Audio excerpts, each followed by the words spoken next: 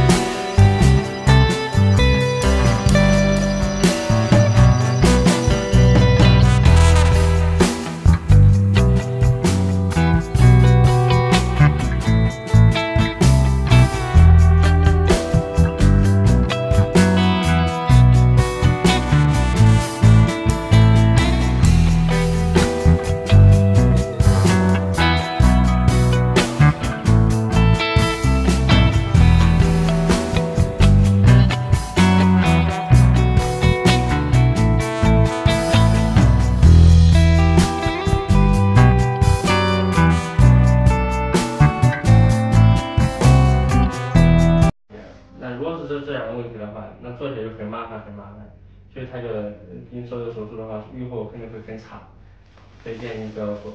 这个体检报告贫血这么厉害，然后这么大一块肿瘤，哪怕是我们用超声刀去切，然后去热溶的话，尽量减少它的出血，它的水分量也不会少的，肯定会大出血，啊。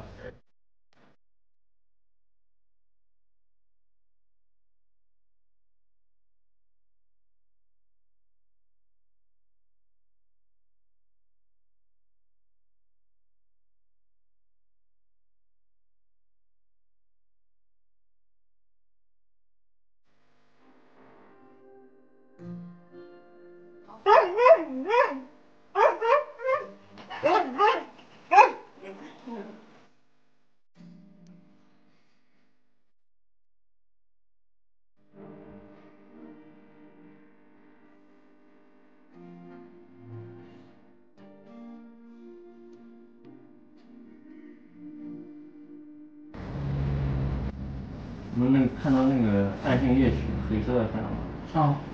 那个是应该是汤包啊，那汤包被积压的看到吗？那后边应该就是肿瘤。所以它这个肿瘤有可能已经到腹腔里去了。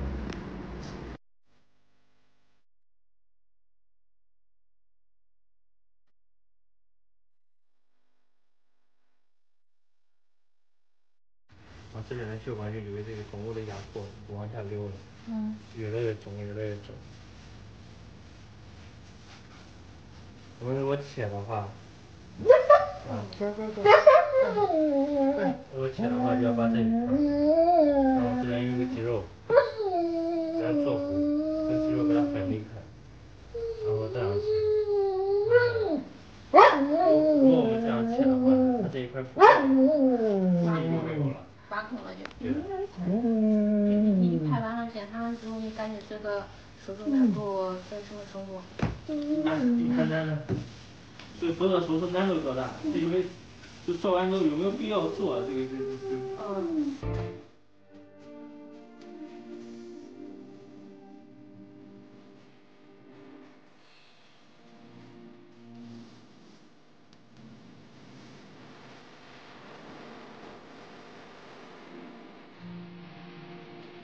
这个手术其实做的意义不是特别大了。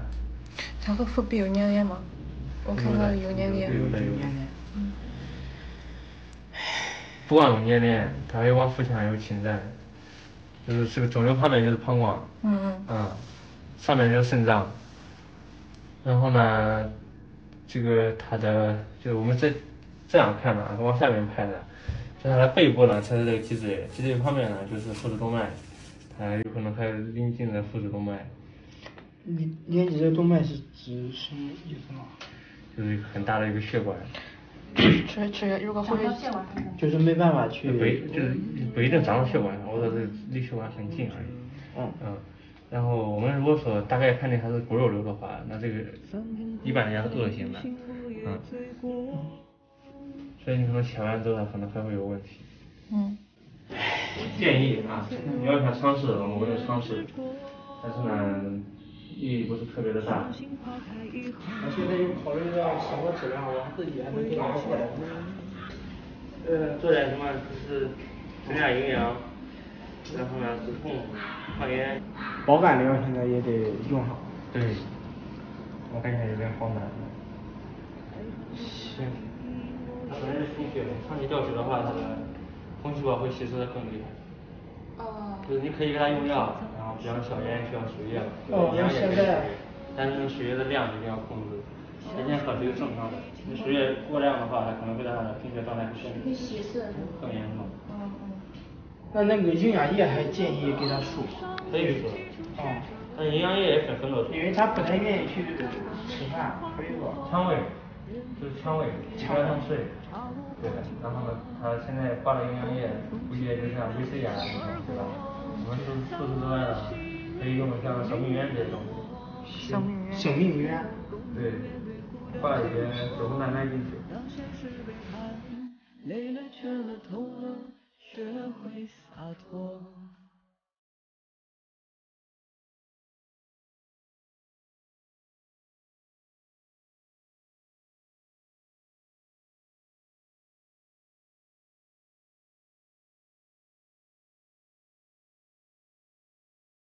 手机里边还有吗？这边没有钱了，这是200多。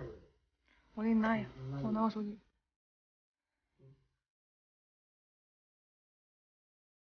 尴尬，还得让你来付。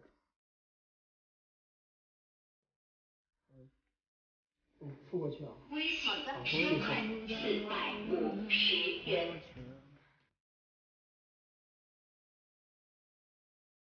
爱恨从马林过也数过，也曾踏